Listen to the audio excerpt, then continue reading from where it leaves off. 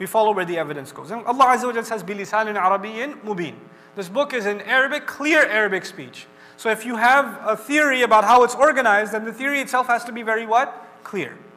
So I was going to talk to you a little bit about Surah Al-Naba. Surah Al-Naba is the beginning of 30th juz. Most people hear it, at least if they haven't memorized it, they hear it recited all the time. And just to make the subject easy for you, just so you can read this yourself when you go home, I'm going to break it up for you. Surah Al-Naba is broken up into 7 parts. Surah Al-Naba is broken up into 7 parts, okay? Now here's how it works. The first part, and the third part, and the 5th part, and the 7th part. 1, 3, 5, and 7. All of them have to do with Yawm al-Qiyamah, the day of resurrection. Which parts have to do with Yawm al-Qiyamah again? 1, 3, 5, and 7. Now listen. عَمَّا يَتَسَاءَلُونَ عَنِ النَّبَإِ الْعَظِيمِ الَّذِي هُمْ فِيهِ يَخْتَلِفُونَ كَلَّا سَيَعْلَمُونَ ثُمَّ كَلَّا سَيَعْلَمُونَ. That's the first section. What are they asking about? About the great event? You know, the one that they disagree about? They're going to find out very soon. No, they'll find out very soon. What event are they? What event is Allah talking about? The Day of Judgment. That's section 1. Now look at section 3. Allah Azza wa Jalla says, إِنَّ يَوْمَ الْفَصْلِ كَانَ مِيقَاتًا يَوْمَ يُنْفَخُ فِي الصُّورِ فَتَأْتُونَ أَفْوَاجًا وَفُتِحَتِ السَّمَاءُ فَكَانَتْ أَبْوَابًا وَسُيِّرَتِ الْجِبَالُ فَكَانَتْ سَرَابًا. The day of separation is a time that's already set. The day when the trumpet will be blown into, and all of you will come in large armies, and the sky will be opened up, turned into doors, and the mountains shall start sailing and look like a mirage. You won't even believe your eyes. What day is this? Judgment Day. What section did I just read to you? 3. So 1 is about Judgment Day, 3 is about Judgment Day. Okay, now I'll read a little bit of 5, okay? إِنَّهُمْ كَانُوا لَا يَرْجُونَ حِسَابًا وَكَذَّبُوا بِآيَاتِنَا كِذَّابًا وَكُلَّ شَيْءٍ أَحْصَيْنَاهُ كِتَابًا فَذُوقُوا فَلَن نَّزِيدَكُمْ إِلَّا عَذَابًا. Those people didn't expect that the accounting will ever happen. They didn't hope for the accounting to ever happen. And they used to lie about our ayat. And we have recorded everything in a book. Now taste the punishment. When is the accounting going to happen? When is the book that has everything recorded, when is that going to be shown? Day of Judgment. What section did I just read to you? 5. Okay, now look. Last section. لا رب السماوات والأرض وما بينهما الرحمن لا يملكون منه خطابا يوم يقوم الروح والملائكة صفا لا يتكلمون إلا من أذن له الرحمن وقال صوابا ذلك اليوم الحق فمن شاء اتخذ إلى ربه مآبا إنا أنذرناكم عذابا قريبا يوم ينظر المرء ما قدمت يداه ويقول الكافر يا ليتني كنت ترابا. This is the final section. Read some of the translation for you. The master of the skies and the earth, and whatever lies between them, the excessively merciful, they are not going to be able to speak. They won't have the power to speak a word. Which day is no creation able to speak? Day of Judgment. The day on which the Ruh, meaning Jibreel alayhi salam, and all the angels stand in rows. None shall speak except the one that Ar-Rahman gives permission to, and he shall speak the upright thing, meaning the Rasul sallallahu alaihi wasallam is going to be given permission to speak on Judgment Day. ذَلِكَ الْيَوْمُ الْحَقِّ. That is the ultimately true day. That is the real day. Then whoever wants can find their way back to their master. We are warning you of a painful, of a nearby punishment. The day on which a person will look at everything their hands have put forward, and the disbeliever will say, if only I was turned into dust. This is all a scene of what? Judgment Day. So now let's review back. 1, 3, 5, 7. All of them are about what? Judgment Day. Now before I go any further, which sections did I skip on purpose? 2, 4, 6. We'll get to them in a second. But let's talk a little bit more about 1, 3, 5, and 7. In section 1, I briefly translated it for you. They question Judgment Day. What are they asking each other about? عَمَّا يَتَسَاءَلُونَ عَنِ النَّبَإِ الْعَظِيمِ الَّذِي هُمْ فِيهِ يَخْتَلِفُونَ. They're disagreeing with each other. They're sarcastically asking each other questions. You think it's really going to happen? Come on. There's not going to be a Judgment Day. They're joking around and talking about it, and Allah is threatening them and saying, كَلَّا سَيَعْلَمُونَ ثُمَّ كَلَّا سَيَعْلَمُونَ. They'll find out soon enough. Oh, no, they're going to find out all right. You hear that? So in the first section, they're talking nonsense. What happens in the last section? Nobody can talk. Everybody's quiet. And the only one who speaks says the right thing. In the first section, Allah said, soon they will find out. In the last section, He said, عَذَابًا قَرِيبًا, punishment that is very nearby. Nearby. And by the way, when they were making jokes about it, they weren't taking it seriously. But by the end, in the 7th section, Allah says, يَوْمَ يَقُولُ وَيَنْظُرُ الْمَرْءُ مَا قَدَّمَتْ يَدَاهُ وَيَقُولُ الْكَافِرُ يَا لَيْتَنِي كُنْتُ تُرَابًا. The same guy who was making fun in the first section is now saying, if I could just be turned into dust now. Okay, I get it, it's real. I don't want to deal with this.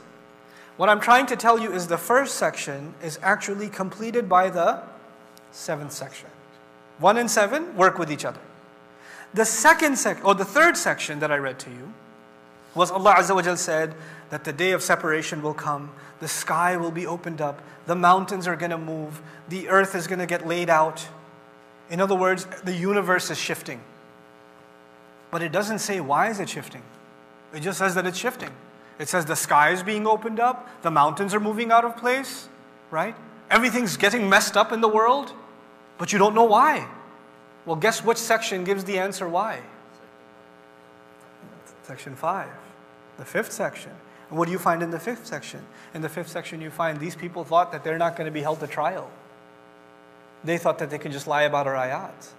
We recorded everything because once the earth, when the mountains are moved and the earth is turned into a field, when the sky is opened up and the legions of angels descend, وَجَاءَ رَبُّكَ وَالْمَلَكُ صَفًّا صَفًّا, when that happens, then the scrolls are laid out of deeds and everybody gets to see. You needed all this space for humanity to stand up again to trial and for all of their deeds to be judged. So 3 is answered by what?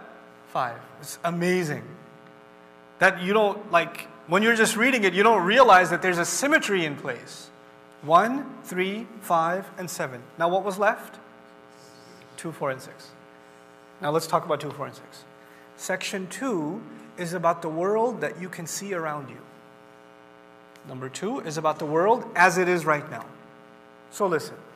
أَلَمْ نَجْعَلِ الْأَرْضَ مِهَادًا وَالْجِبَالَ أَوْتَادًا وَخَلَقْنَاكُمْ أَزْوَاجًا وَجَعَلْنَا نَوْمَكُمْ سُبَاتًا وَجَعَلْنَا اللَّيْلَ لِبَاسًا وَجَعَلْنَا النَّهَارَ مَعَاشًا وَبَنَيْنَا فَوْقَكُمْ سَبْعًا شِدَادًا وَجَعَلْنَا سِرَاجًا وَهَّاجًا. This is section 2. In section 2 Allah says, didn't I make the earth a comfortable place for you to sleep? Didn't I make the mountains, وَالْجِبَالَ, and mountains as pegs that stay in place and set you down? And didn't I make you into pairs, man and woman? Didn't I make your sleep a time where you can just be cut off from all of your concerns? It doesn't matter if somebody has cancer or major debt or stress or fights or trouble. When they're asleep, all their trouble disappears. They get cut. It's like Allah puts the pause button on your life and then subat. This is subat actually. He cuts you off from everything. He just temporary death for you. You're dead to the world basically, and the world is dead to you when you're asleep. وَجَعَلْنَا نَوْمَكُمْ سُبَاتًا. Then he says, وَجَعَلْنَا اللَّيْلَ لِبَاسًا وَجَعَلْنَا النَّهَارَ مَعَاشًا. He made the night into a clothing over you, and He made the day a means by which you can earn a living. وَبَنَيْنَا فَوْقَكُمْ سَبْعًا شِدَادًا. And He made the sky above you, the 7 above you that are very intense, and He put a brilliant lamp in there. سِرَاجًا وَهَّاجًا. All of these are things you can observe or know. This is the only section of the surah. By the way, let me quiz you. What section is this? Very good. This is the only section of the surah that does not require iman. Everything else in the surah requires iman, because Day of Judgment, I haven't seen it. The people not being able to speak, the angels coming down, I haven't seen any of it. But have I seen the sky? Have I seen the earth? Have I seen the mountain? Have I seen man and woman in pairs? Do I know about sleep? I know these things. So this section does not require iman. This is the life as everybody experiences it. Now this is all of life, or is this one section of life? This is one piece of life. The believer knows life goes on, doesn't it? And if you understand what 1 and 3 and 5 and 7 were, 1 and 3 and 5 and 7 were all about Judgment Day, but Judgment Day is not where our life continues. Where does our life continue? It's after Judgment Day, hereafter. And in the hereafter, what happens? Either you end up in Jannah or you end up in Jahannam. In this world right now, good people and bad people are together.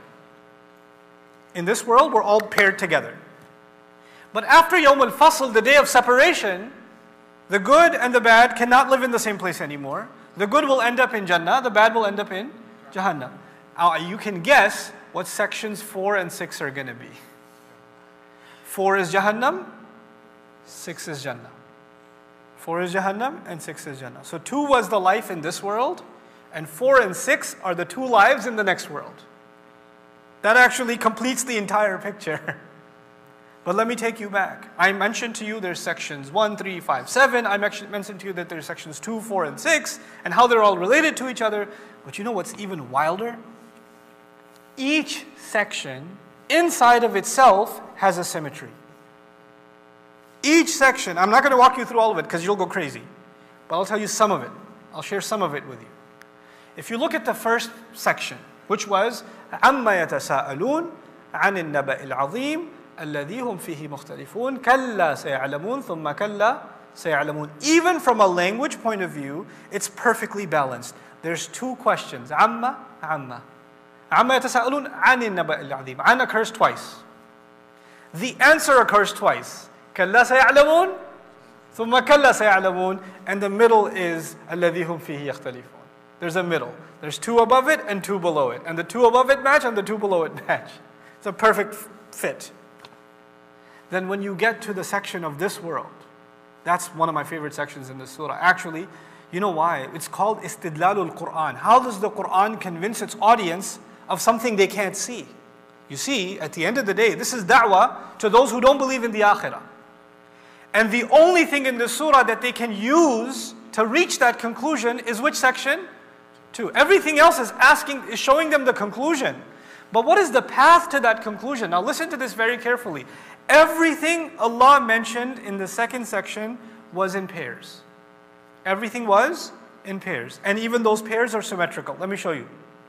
The first pair Allah mentioned was, He made the earth flat and He made the mountains on top of the earth. The earth has been paired with the mountains. Why is that important? Because the earth is vast, but what's the most prominent thing you see on the earth? Mountains. By the time this section comes to an end, Allah mentions the skies, and then the most prominent thing you see in the sky, وَجَعَلْنَا سِرَاجًا وَهَّاجًا. The earth and the mountains are at the beginning, the sky and the sun are at the end. So the style here is, you mention the entire thing and mention the most visible thing on it. Then you mention the sky and you mention the most visible thing at the end. So there's a tanasub between the beginning and the end. Allah then said He made you into pairs. He made who into pairs? Man and woman. Man and woman. And then if you look at towards the end, He says He made night and day. وَجَعَلْنَا اللَّيْلَ لِبَاسًا وَجَعَلْنَا النَّهَارَ مَعَاشًا. SubhanAllah. The relationship of a man and a woman, they work together and they complete each other just like what? The night and the day. Just like the night and the day. But there's only one thing. And by the way, this is the middle ayah of this section. There's only one thing that is not paired. On purpose. Allah, you notice everything Allah said so far was paired. Man was paired with woman. Earth was paired with mountain. Sky was paired with sun. Day was paired with night. There's only one thing that is not paired. وَجَعَلْنَا نَوْمَكُمْ سُبَاتًا. That's in the middle. He made your sleep something that cuts you off. Remember I talked to you about sleep? But if you're going to talk about sleep, then what should you pair it with?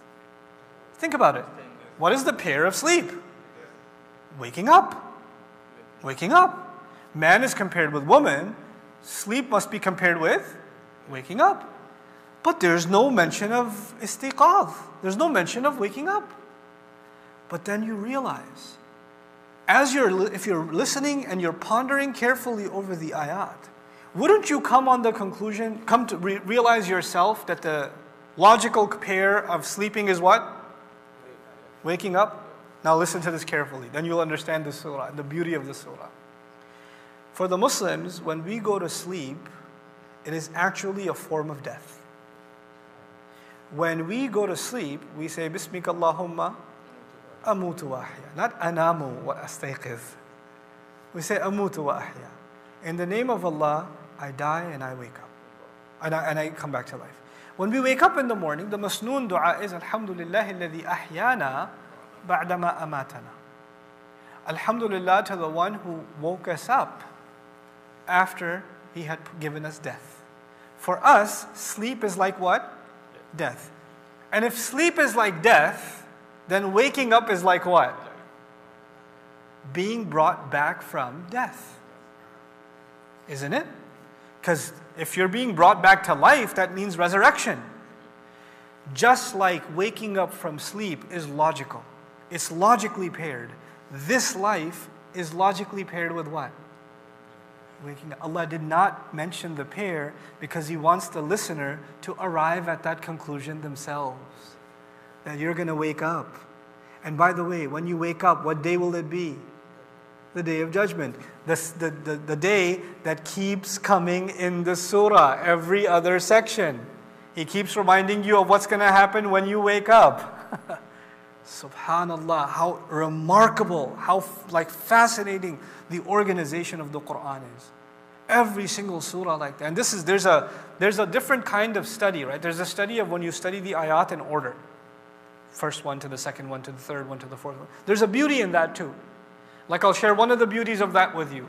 The first thing Allah mentioned was the earth as mihad. You know what mihad comes from? It comes from mahad. Mahad means the holding of a mother. The softness of a mother. The earth is compared to a woman because it has a mahad. And then what did Allah pair the earth with? The mountain. The mountain is watid, autad, something stable and held in place. Like what? The man. The softness of the woman and the firmness and the stability that who brings stability to the household? The man does. And that's why the very next ayah is just like the earth and the mountain. وَخَلَقْنَاكُمْ أَزْوَاجًا. He made you into pairs.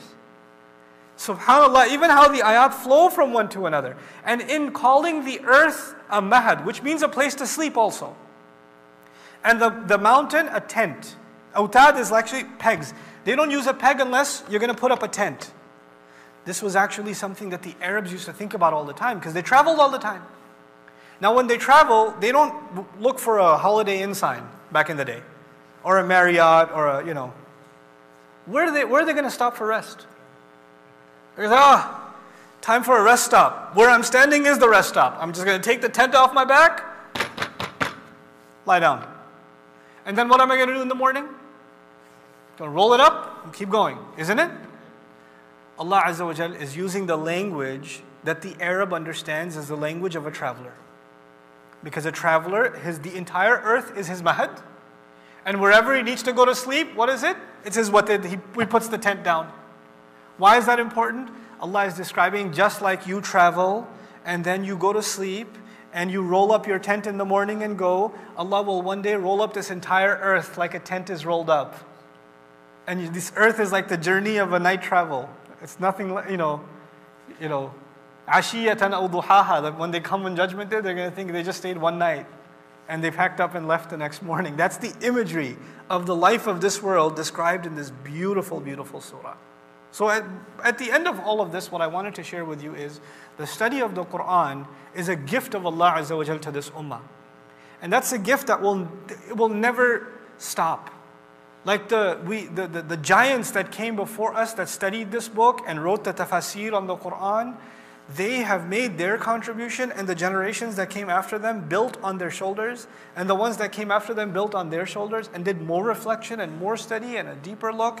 And Allah Azza wa Jal, like al-hikmatu dallatul mu'min, the wisdom is the lost treasure of the believer. Now there are things about the study of the Quran that are becoming apparent to us that we can even show to the non-Muslims and anybody else, and even they can visibly see and say, whoa, this is something incredible.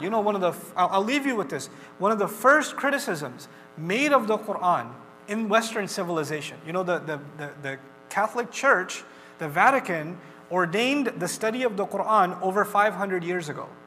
They actually assigned a department in the Catholic Church at the Vatican.